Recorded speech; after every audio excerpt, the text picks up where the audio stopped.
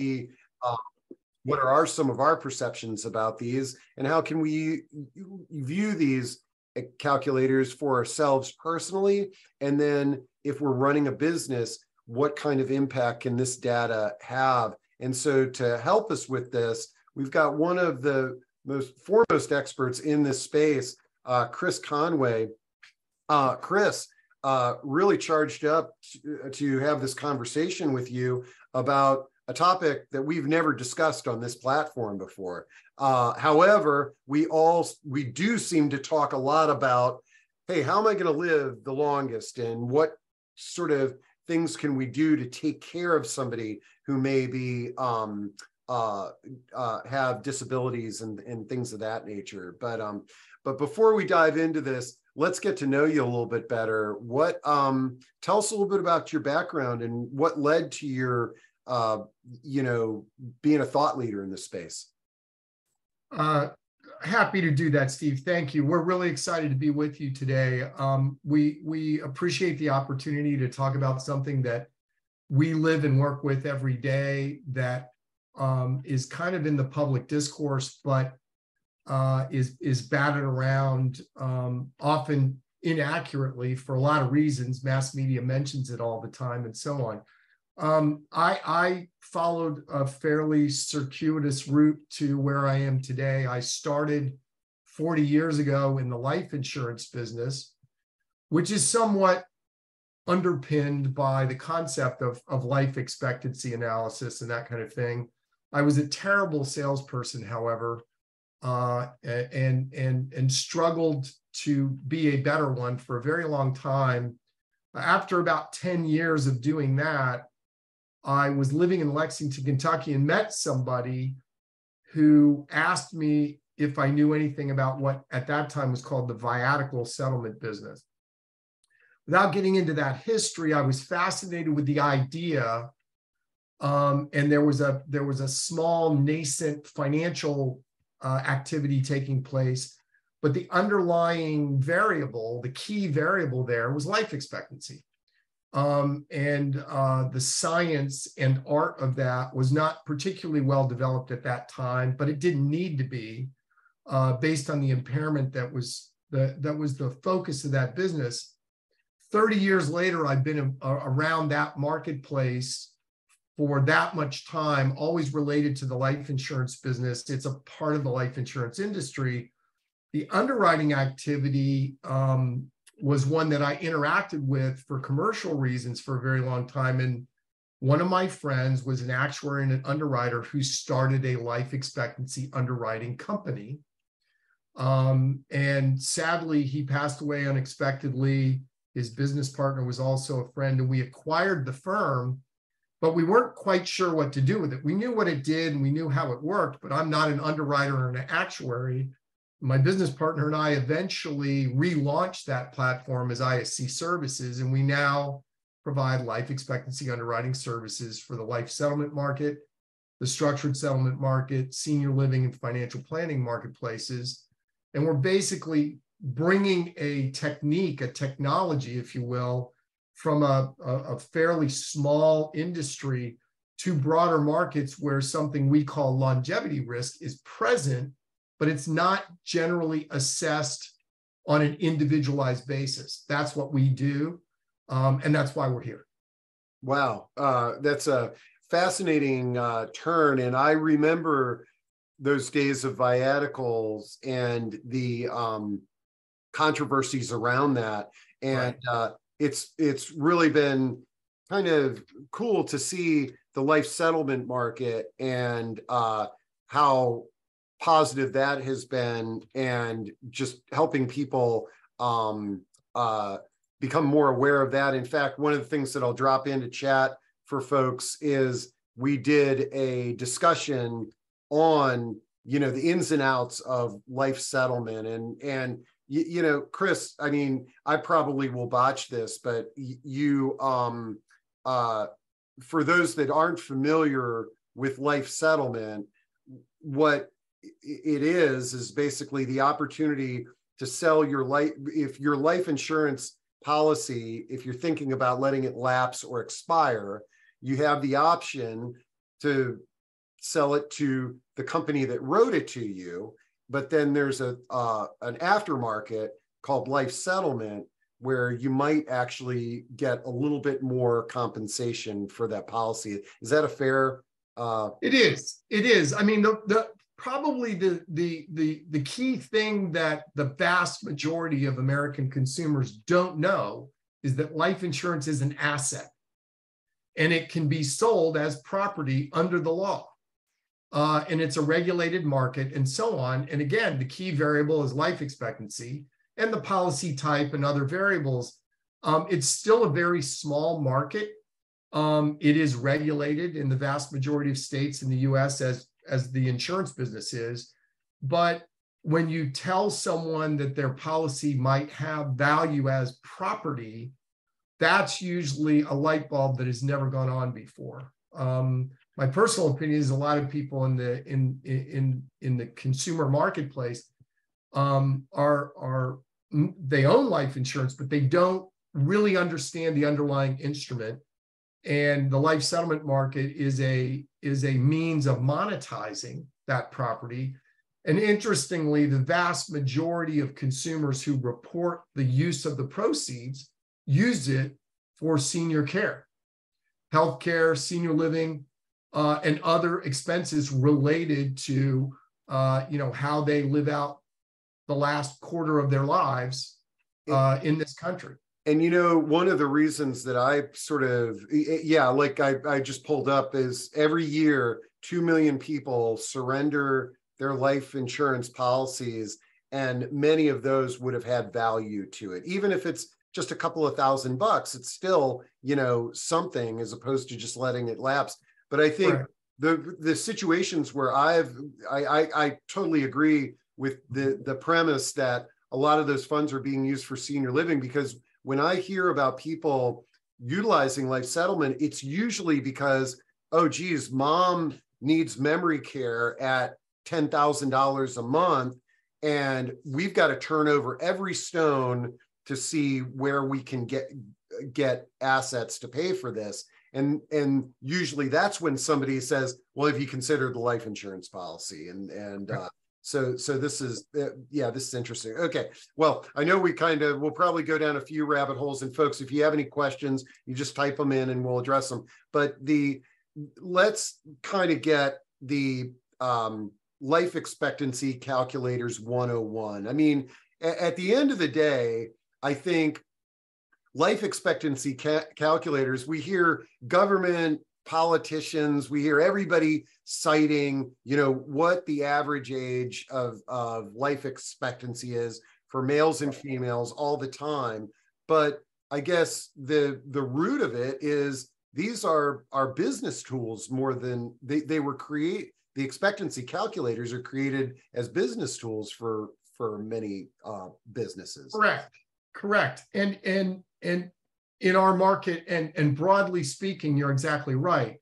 There's a lot of discussion about life expectancy, and there are a lot of tools on the internet. I think I would say old adage, but it's not an old adage, that with respect to social media, for example, if you're not certain what the product is, you're the product. I heard that in a presentation yesterday at a data and analytics conference in Minneapolis about the senior living business. If you're feeding information into something on the internet or elsewhere and getting a response back for which you are not charged, you're the product. There's a data gathering mechanism taking place there, which is fine. I think what we're dealing with is that in the vast majority of cases, you're contributing to a body of population data or cohort data, what we refer to kind of cutely as macro longevity. In other words, large numbers of people all across the country within certain age groups. There might be a demographic break at gender or smoking or non-smoking.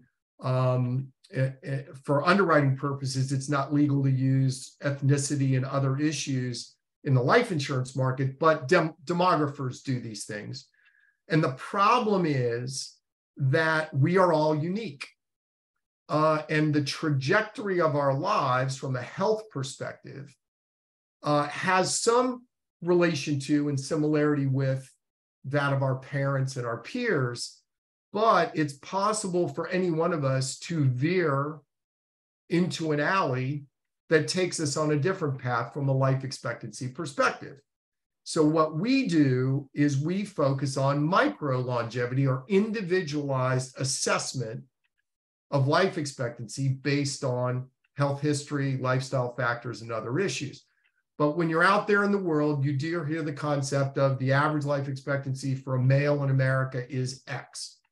I can tell you, and I think everybody kind of knows this intuitively, it can be very different in Eastern Kentucky or West Virginia than it is in Palm Beach County, Florida.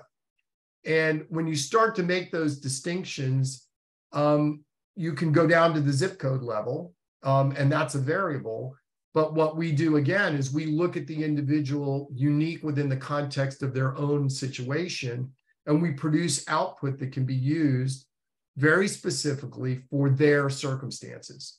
Life Settlements uses it for a financial transaction to buy property, life policies, but it could be used for risk assessment in a community within a particular location in the senior living market. It can be used for retirement planning purposes. There are a lot of places where this concept of longevity risk or mortality risk, what if I pass away too soon for whatever objective I have, that apply. And we're simply taking what we've learned in our core market, which is a little niche really, and finding ways to apply it to other circumstances in other situations where it has some utility for helping people make better decisions.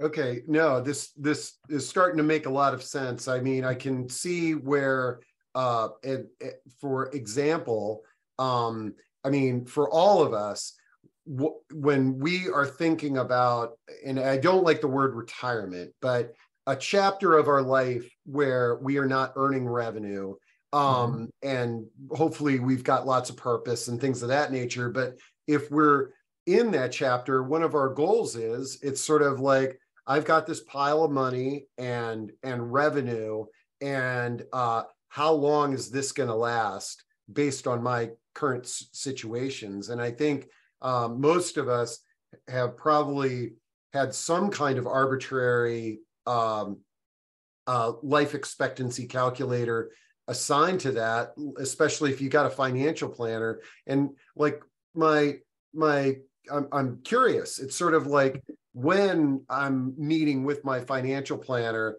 and he sort of throws out, hey, Mr. Gurney, you're going to live this long, and so here's how it looks. Is there a difference between how he's sort of figuring that out and the platform that you're using? There is, and there are a couple of reasons for it. So, for example, if you're a financial advisor, a fee-only planner, for example, you're paid for your time or something of that nature. Perhaps you may manage assets based on a percentage of their value. One of the fundamental rules of behavioral economics is making sure that you understand the incentives that are having an influence on the decisions that you're making. So a lot of financial planning uses life expectancy estimation from public sources. In the old days, we used a book called Tax Facts, which a lot of insurance agents used based on the Social Security tables, which are extremely short with respect to life expectancy because they're population-based. The average person in this country lives X. But if you're above average, or if you have better access to healthcare, if you live in certain places, your life expectancy can vary greatly from the average. So you have these forces that are involved in those discussions. The other thing is in the financial planning world, for example, you don't want to understate life expectancy such that you get to the end of that period and you don't have any money left. Right. Then with which to continue your financial planner. Yeah. Correct. The other influence, to be fair, is that sometimes it is the case that there's generational wealth And the manager that's managing it for mom and dad is going to manage it for son and daughter. And so it's not good if there's nothing left for son and daughter to have managed. It's not good for the planner's business. It's not good for son and daughter, et cetera. So there's all these forces. And the general tools will get you, in the county, maybe. But again, what we're trying to do is get closer to the zip code, ideally, right? And I don't think we'll ever get there because of the variability of human life, which is a good thing in my view. We all have these different paths that we travel, and things happen. We're trying to get, on the street if we can, certainly in the zip code. And there are things that can be done that are tied to how life insurance companies evaluate this kind of risk to issue life insurance and other forms of insurance, long-term care, health insurance, and so on. And we're using those techniques, which are hundreds of years old, time-tested, based on large volumes of data. The only problem is that most of those markets do not address the older age consumer. In other words, you can't buy life insurance when you're 80 because they won't issue it to you at that age. So when they do their calculations and you're 50, they have to guess what the next 30 years are going to be like for you. And they use the population data that they have access to do that. But when you get to 80, many things may have happened. And we're underwriting a population that the insurance industry, generally speaking, on the life side, not the health side, and health insurance, I'm sure you discussed that ad infinitum in your conversations, but health insurance is less a form of insurance in many people's view than life insurance or property insurance, because a lot of it's transfer payment systems as opposed to true leverage. But what you're dealing with is the change in that path for better or worse. So some people can be in very poor health in their 50s, and they decide they don't want to continue on that path.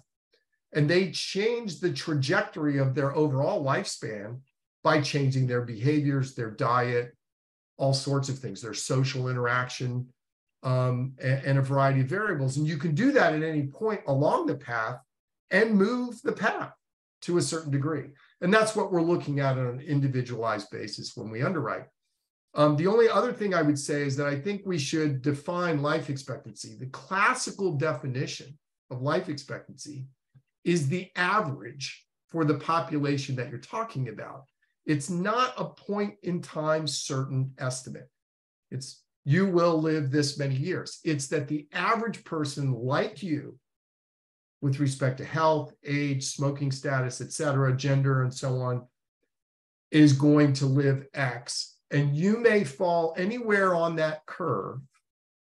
And you need to think about how steep or flat that curve is and how you might change to another curve by changing behaviors and so on. And this is where senior living, for example, the objective is for people to live longer and better while they live longer. And you can, if you know where you are, it's far easier to make decisions about where you'd like to go than if you're not sure where you are, or you're so generally aware of where you are that there's no specificity related to you. And that's kind of what we're working on. There's a lot to be done, don't get me wrong, but that's our focus as an enterprise. Yeah, I get it. And it's pretty exciting. So like, and again, I don't know if you work with like senior housing providers, but what you're sort of stating here is that, hey, most of the life expectancy calculators are implemented on our lives when we buy a life insurance policy in our 20s, 30s, 40s, 50s, predictive. But imagine if somebody is moving into a senior living community at 80 to 85, which I think is about the average age in most of the communities, and a life expectancy calculator was applied there for the proprietor, the people that own the community, this is good because it's sort of, it gives them the opportunity to sort of say, okay, Mr. Smith has X amount in assets. He can afford to live here through his expected lifetime. But the thing that you just said that intrigues me is if that provider also uses this as a yardstick to say, we are going to extend the lives, the productive lives of our residents. Wouldn't that be kind of cool to sort of see, that, in 5 years, the people that, move into this community are actually living more productive lives, and we've increased their expected lifespan.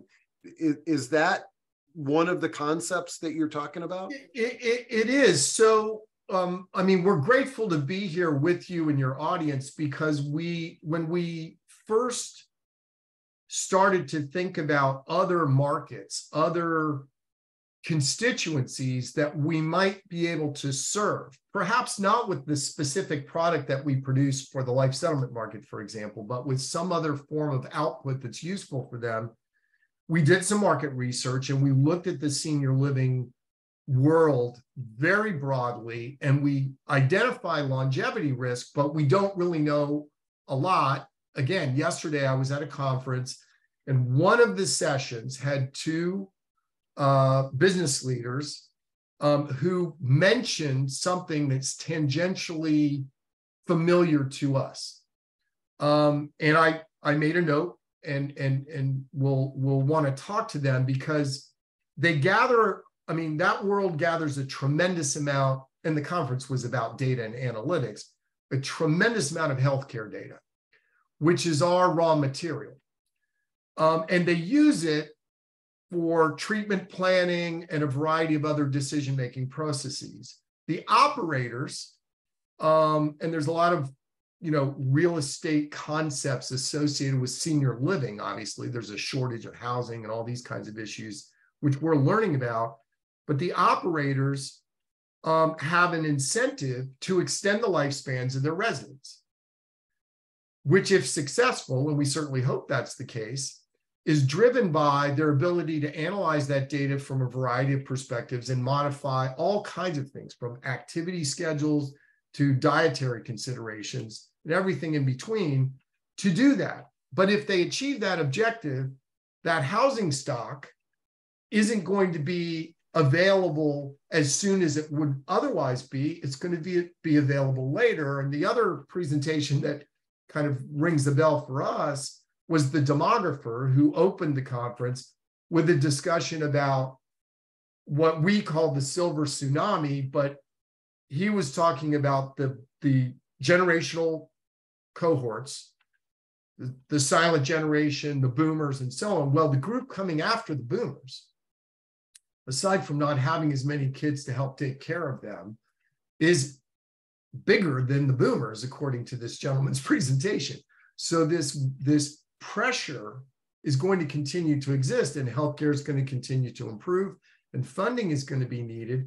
And if we're successful at extending the length and quality of lives, knowing how that's going to change and how those things will play out on an individual, community, locality, state basis is going to drive a lot of the funding decisions at the end of the day that will be necessary at federal, state, and local levels to pay for all that. Yeah. And so we're just, not to minimize what we do, but we are an input variable that applies a particular perspective that comes from an industry that nobody thinks about as being related to senior living. But what life insurance companies do as an underwriting exercise is a technique that we've adapted for this purpose. Mm-hmm. So we're fascinated by the prospects. And again, our output could, in theory, be another source of information used to make decisions to change both the quality and the duration of the lives that are being served in that community, in that industry. This is really cool. Now, before we logged in, you were showing me a form, like a typical form, I think, for a life settlement. And it dawned on me after I saw that form. It's like, man, I wish I would have had you do an analysis on me last week, and then we could reveal the results. But I think if you don't mind bringing up that sample. Yeah, let me see if I can because I can recreate our experience here. Yeah, it's I thought it was kind of interesting, and it's something for folks. Is that visible to everybody? Yeah, that looks good. And so yeah, good. So number one, describe what this is and why it's used, and then the next page it'll show a hypothetical result of what happens if one of us does this analysis. Correct. So this is effectively a template that we use in the life settlements business to report the output of our assessment. And I'm happy to describe the underwriting process, but this is the output that's delivered to the customer, which could be a consumer, an asset manager, a financial advisor, a broker. We would probably modify this for the consumer. This is fairly not so much technical as probably not as specific as a consumer might want. But just as an example, this is basically input information, basic demographics, the name of the insured involved, identifiers that allow us to make sure that the medical information that we ultimately are using to evaluate matches the life involved, when that information begins and ends. There's a period of time during which medical information is more useful than not. Having records from 10 years ago might not tell us as much as you would think about what's going on with you today. On this side of this report, you have when it was produced, and you have what's called a mortality rating, which I'll explain in a second. You have this concept of mean and median, that is the average and the midpoint. And they are different things. If we all remember grade school, teacher graded on the curve, they might have reported the mean and the median. A lot of times, particularly if it was algebra, in my case, I was hoping they used the curve. The type of life expectancy has to do with an interesting idea, which is that when you sell your life insurance policy in the life settlement market, the theory is, and it's true, that you as the seller know more about your health kind of intuitively, maybe not clinically, but intuitively than anybody else. So no matter how your health history presents, you have a sense that this is the right thing for you to be doing based on your expectation that you're going to outlive the life expectancy. And this has to do with all sorts of variables that are related to kind of self-reported data. If the policy has already been sold, there's a tertiary market. Property can be resold, just like stocks and bonds can be traded. Life settlements can be. Then you have the actual age of the insured and whether they're a smoker or a non-smoker, predominantly cigarette smoking. The next section is basically a distillation of what's in your medical records that is relevant to your life expectancy assessment. So it's not everything that may have come along in your health history. It's the things that matter and that have an impact on your current life expectancy assessment. The primary and secondary impairments are the most important things. So for example, I heard yesterday that the typical senior living resident for one of the persons on stage, their community, has 12 impairments on average. Not all of those impairments are meaningful from a life expectancy perspective, which doesn't mean they're not meaningful. So for example, aches and pains are meaningful, but they may not be the thing that is driving whether you're going to live longer or shorter than average. We list the two primaries, and then we have additionals that matter. Lifestyle, we all know, matters a lot. Do you have social interaction? Do you exercise? Do you have a good diet? Are you frail or obese? These kinds of things, and what's driving that. These are just healthcare codes. These are for billing purposes within the health insurance industry, but each impairment, and there are hundreds of thousands of them, have a code. And then we have what are called functional status considerations. Can you walk? Can you dress yourself? Do you feed yourself? So on and so forth. The second page is the quantitative information. This is where the calculation is done. So one of the things that we would like everyone to understand is that the calculation is done at the end. You have to have input for a calculator to produce output. So our job is to produce correct input and assess that input. The calculation is relatively simple. And if you think about it, if you put numbers into your Texas Instruments calculator, it will give you an answer. If you put the wrong numbers in, you'll get the wrong answer out. So underwriting is the exercise of determining the inputs, mortality rating, and so on. And then the calculation is based on a mortality table related to people like you, of your age, of your smoking status, of your gender, et cetera, and where on that curve, where in this body of numbers, the average and the midpoint are. And then this is just a picture of a mortality curve. Notice that it is not a perfect bell curve, and that any individual with this assessment, and this is just a sample, is going to fall somewhere on this curve, but it is the entire curve that describes life expectancy, not this particular point or this particular point. So you have these probabilities. What if you live to the longer end of the curve? And what if you don't?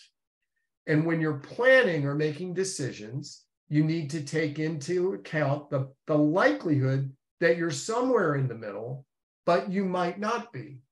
If mom lived to be 105 and nothing's wrong with you at 80, you have a higher likelihood than if mom lived to 75 and you're at 80. Just based on genetics, which is approximately a 30% influence on life expectancy. But this is the kind of output that's used in the life settlement market.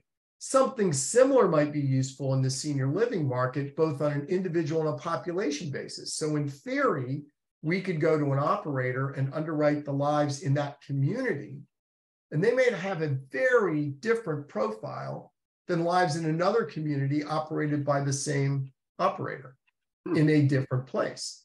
And that would tell them a lot of things. Is the care that they're doing in place A better than the care in place B? Why is that? Can we change that? Are there ways to share what's being learned in A with B to improve the quality of care and change the profiles of the residents therein? And all these kinds of things. But it all starts with an individualized assessment like this. I love it. This is really interesting. And, you can just imagine so many different applications of this. And I imagine the other thing about data like this, as you're talking about data, having good data in to generate these results, is that that it's constantly being updated in terms of people that are underwritten, and it was, yes, it was a low probability that this person was going to pass away at this age, but it happened, and that's more data for the future. Correct. And so, it's a very good point. We actually do underwrite the same lives periodically for some clients. So we'll see the same person, and it's not uncommon. A lot of people believe that if you have a life expectancy of X today and you get 2 years down the road, by definition, your life expectancy would be shorter because you're older. That's not always the case. In some cases, it's the same, and in some cases, it improves. Well, and that's one of the things that I was intrigued by. If a senior living provider sort of utilized your data in a creative manner, or I should say different manner than it's normally used, it's sort of, you've got your baseline on year one moving into our community, your life expectancy is X. We're going to do this again next year, and then next year, or maybe every other year, and begin to see some of those improvements or decline, and begin to make real decisions on what are we doing here? How could we improve quality of life? Right. And you're absolutely right, Steve. What we did is we looked and said, there's longevity risk taking place here. How can we help? And what will be the implications of that information? How can it be used? And we're still learning, because again, a lot of what we hear is macro, which makes sense because the population that needs to be served is gigantic. From what I understand, there's a shortage of units that's tremendous. So yes, build more properties, but then once those people are there, they have to be cared for, they have to be fed, they need to be engaged and so on, because it's not retirement, right? It's just another phase of life that you want to be as high quality as possible. What's interesting is this week, I did 5 discussions, one every day this week.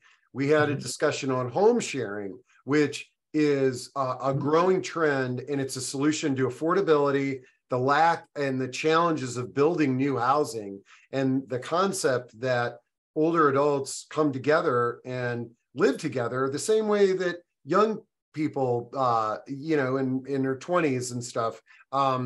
And the other discussion that we had was a woman who wrote a book called How to Live Forever, writing the story of your last chapter. And like her concept was, hey, how do you live forever? Well, none of us are going to live forever, but if you can improve the legacy that you have.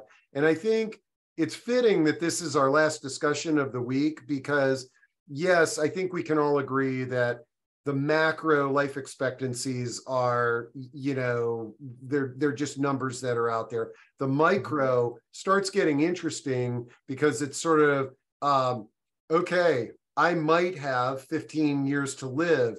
How am I going to write my life story? What am I going it can be a motivation. It's for us as well. Mary asks, are demographics included in the life expectancy assessments? And I think also, because we have consumers and professionals listening to this, is that, have you ever had, this is not a consumer product. It's a consumer product that's usually delivered by a life insurance or a senior living provider. But is there a consumer portal that, if somebody was just interested in a deeper analysis of their own life expectancy?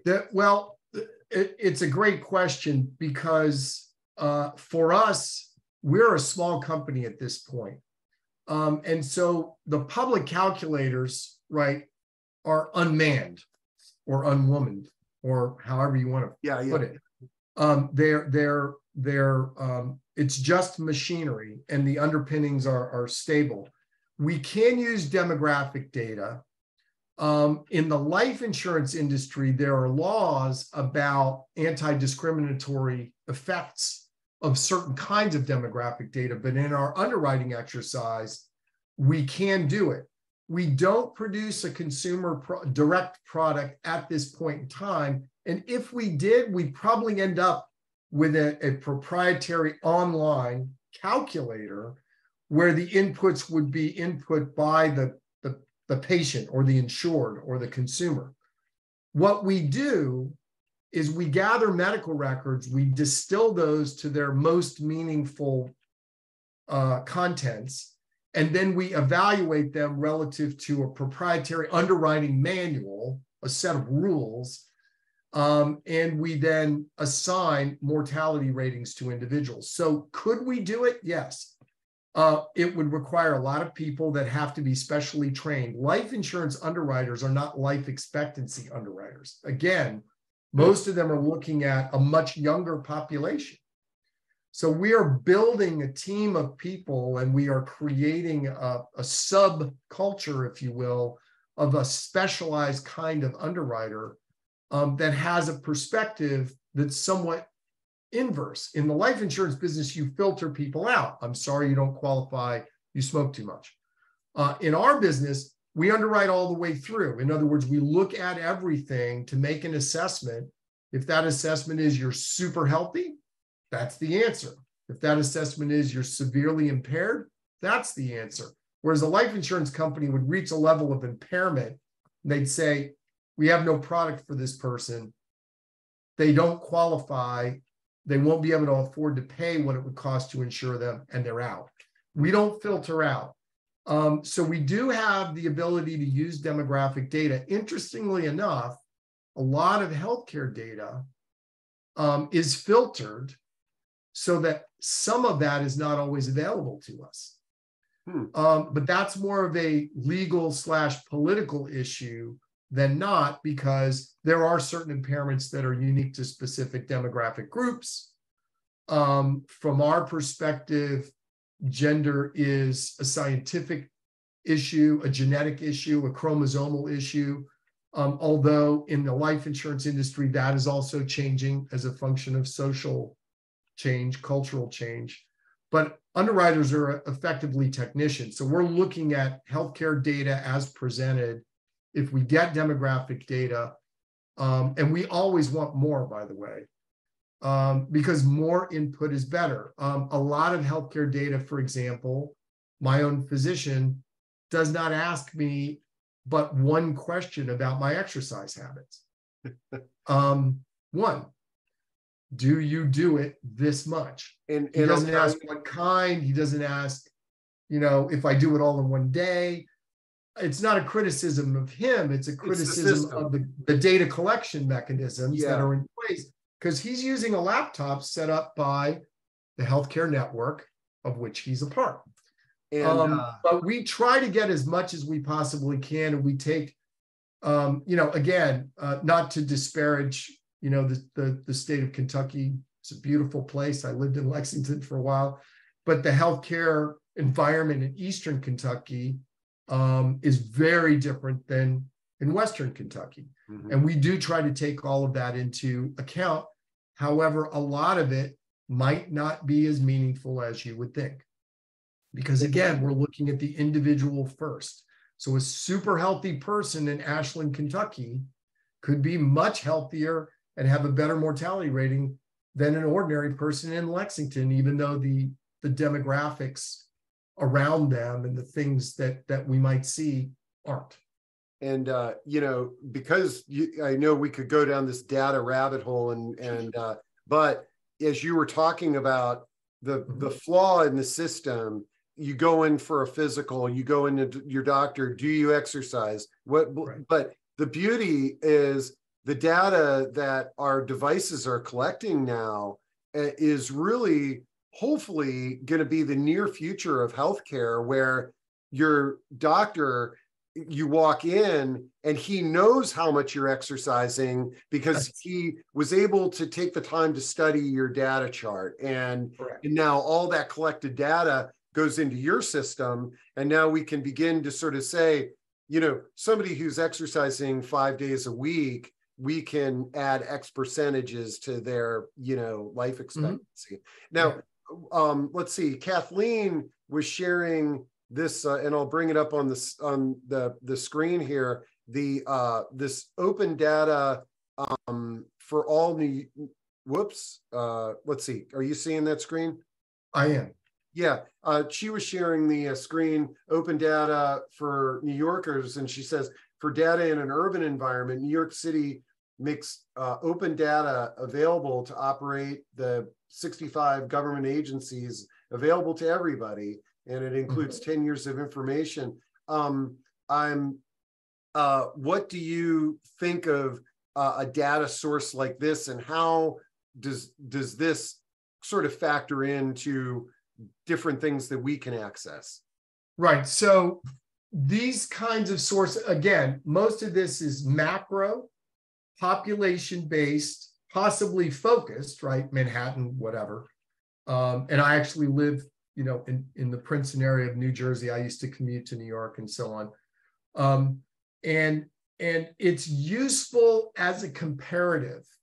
So for example, in the life settlement market currently, inroads are being made for the ordinary consumer with a life insurance policy of, say, $500,000 or $250,000 in face amount.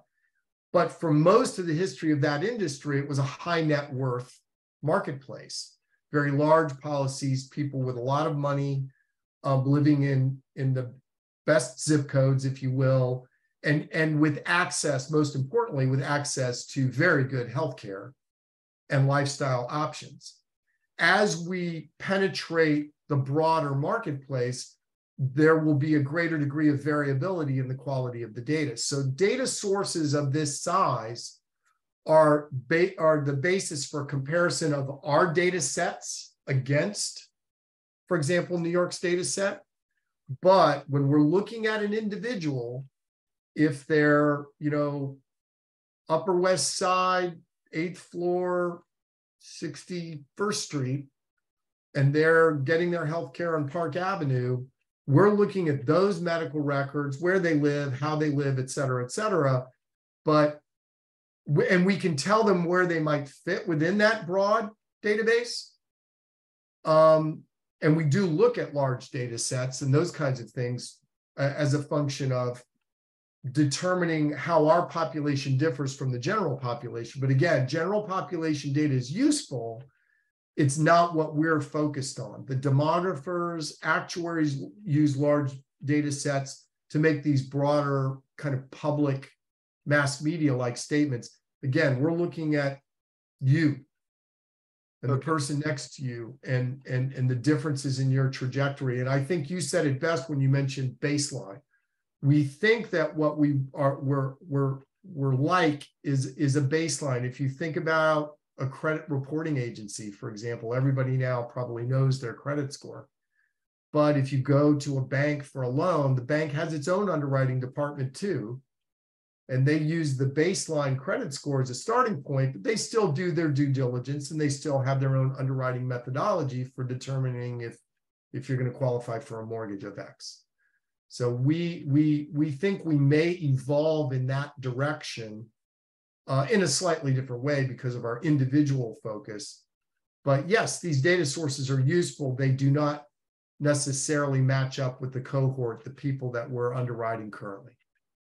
Okay, great. And yeah, a couple of questions regarding other calculators.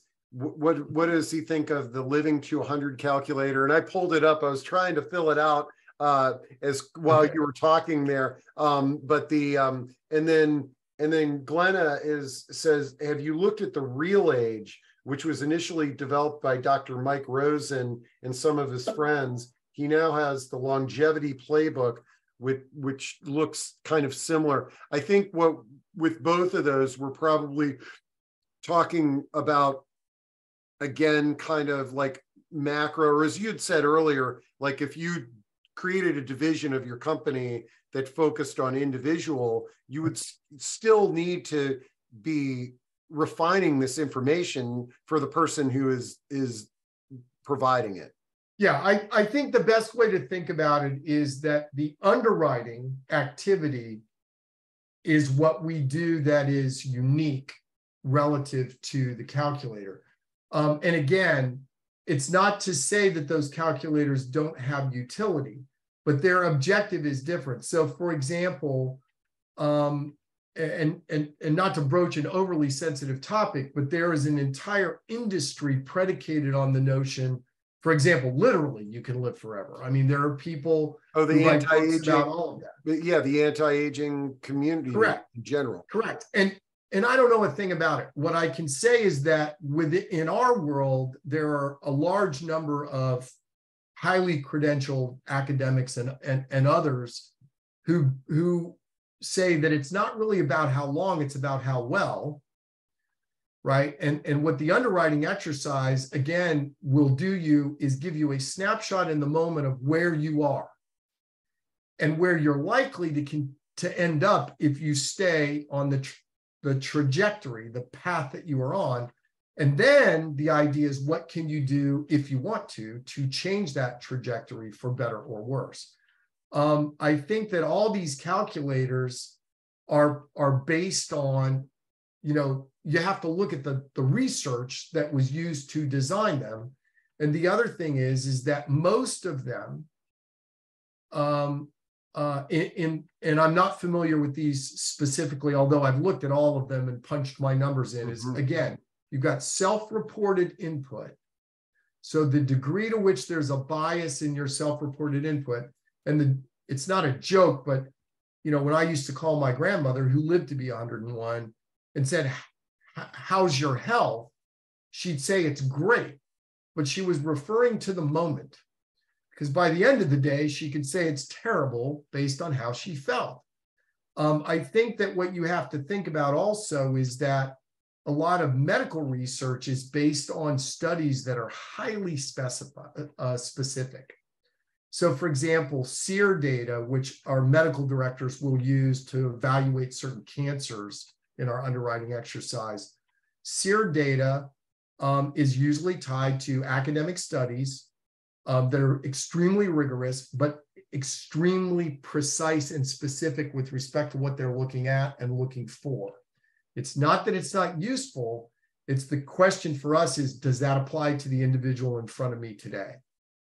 And to what degree does it apply? For example, if I use a SEER study for a cancer, but the person also has diabetes and congestive heart failure, how are those comorbidities, they're called, how are those impairments interacting with each other such that we can evaluate a mortality risk and then use our calculator?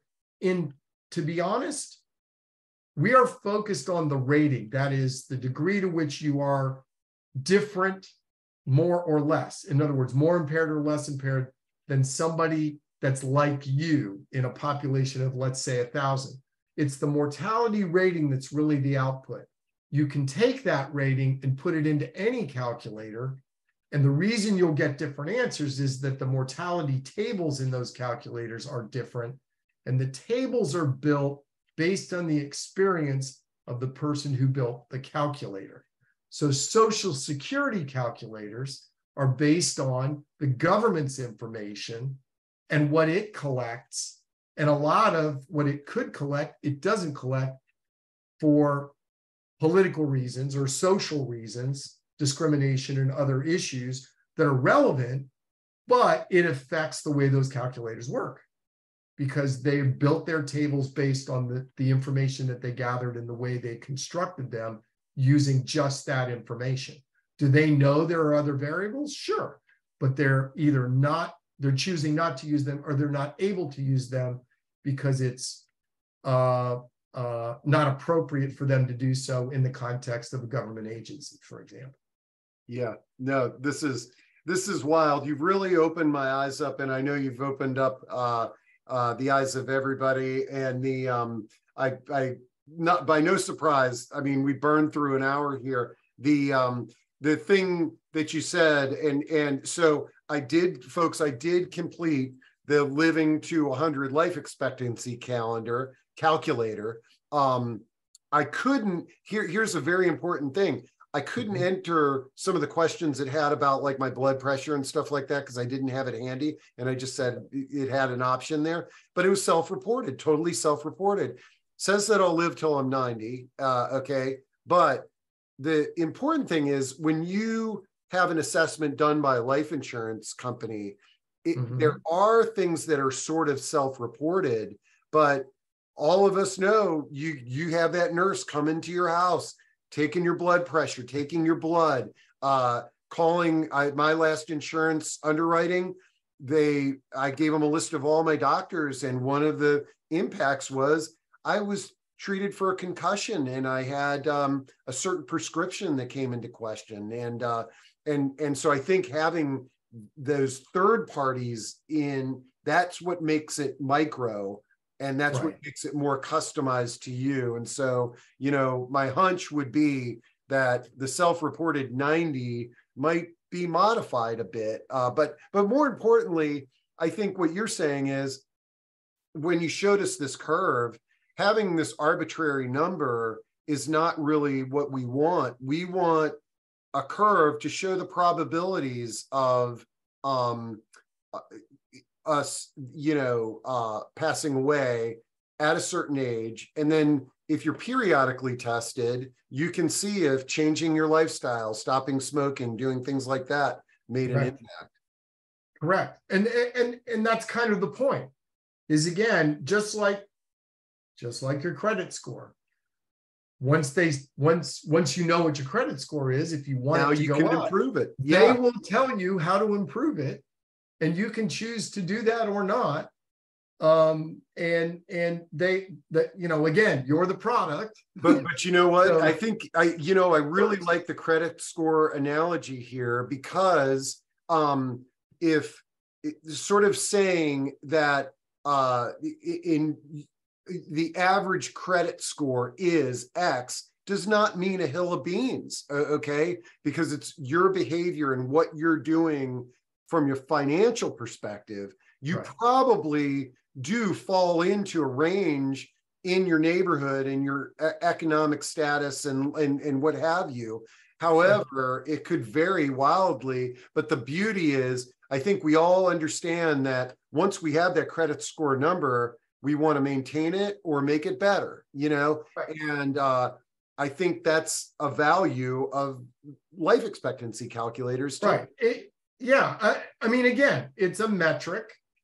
Just like, I have an Apple Watch, it's charging. But it tells me things that probably influence my behavior, including when I should stand or breathe, which hopefully I'm doing on a consistent basis.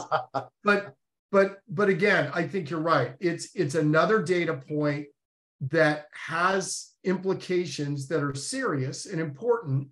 And we are all exposed to mortality risk and longevity risk in the senior living world. Particularly, we see it in the business where our assessment methodologies are useful. We have a good sense of that, but we are learning, and I think what's driving all of that are demographics and data, right? So there's a lot of data out there. We just analyze it in a particular way for a specific set of purposes. And, that can drive a lot of decision-making that's individualized.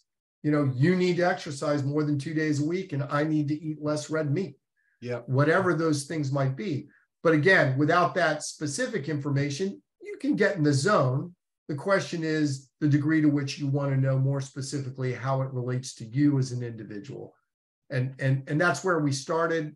Where we end up, we think is a bigger theme.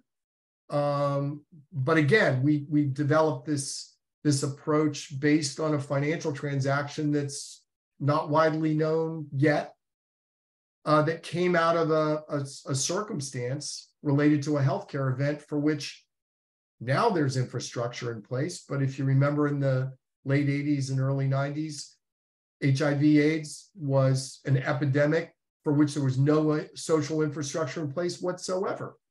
And these are demographic trends, things that drive the development of new approaches to solve those problems. I love it. Chris, we're going to have you back, and this is recorded. I'll have all of Chris's contact info so you can get in touch with him. It'll be on proaging.com later this afternoon. And this has been amazing. I really have learned a lot, and I think I'm really hopeful that this triggers some providers in the senior living space to take a new approach to looking at this data and how they could make the lives of their clients and their business operations better.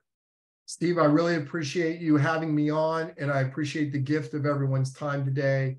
And we'd be delighted to learn more about where we might fit in that world. So thank you very much. You bet. Talk to you soon. Really appreciate it. You bet. Bye.